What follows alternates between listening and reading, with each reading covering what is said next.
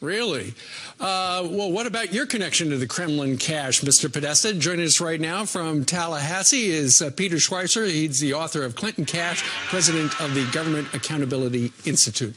Peter, good morning to you. Good morning, Steve. So tell us about John Podesta and his connection to a Kremlin-backed company. Well, in 2011, John Podesta joins the board of this very small energy company called Joule Energy, based out of Massachusetts. About 2 months after he joins the board, a Russian entity called RUSNANO puts 1 billion rubles, which is about $35 million, into John Podesta's company. Now, what is RUSNANO? RUSNANO is not a private company, Steve. It is a fund directly funded by the Kremlin. In fact, the Russian science minister called RUSNANO Putin's child. So you have the Russian government investing in one of John Podesta's businesses in 2011 while he is an advisor to Hillary Clinton at the State Department. While he's an advisor to Hillary Clinton. Okay, does anybody in the Trump circle rise to the level where there's this kind of money involved? No, I haven't seen that yet. Nobody that is, has an advisory role in the White House has had this money exchanged, and certainly the money hasn't exchanged, as far as we know, while they have been advising the president.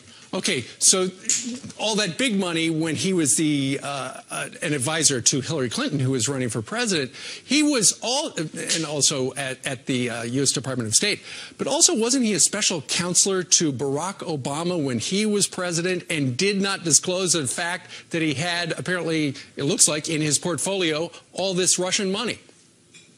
Oh, yeah, I mean, this is part of the problem, Steve. So then in 2013, he goes to the White House to be special counselor to Barack Obama, and that requires that you have financial disclosures every year. In his financial disclosure form in 2013, he not only fails to disclose these 75,000 shares of stock that he has in Joule Energy, which is funded in part by the Russian government, he also fails to disclose that he is on one of the 3 corporate boards that this entity has. It's got this very complex ownership structure.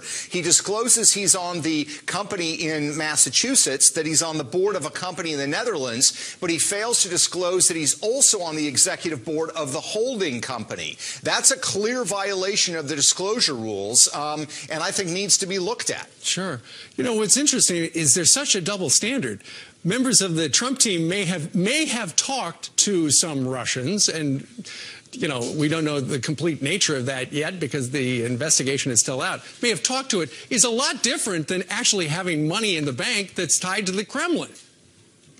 Yeah, I mean, look, I think the question is during transitions, you always have conversations that take place, and you want to hope that nobody has made promises, and there's no evidence that any promises have been made. What makes the Podesta case clear is there was a transfer of money, and there was a transfer of a lot of money that stood to make John Podesta a lot of money. That is unique, and that's extremely troubling, because as the time that transfer is taking place, he is advising Hillary Clinton at the State Department. We know that from the Podesta emails, that he's helping her make personnel decisions, speech decisions, policy decisions. He's meeting with her monthly. So it's a transfer of money from a foreign government at a time that he is advising America's chief diplomat, Hillary Clinton.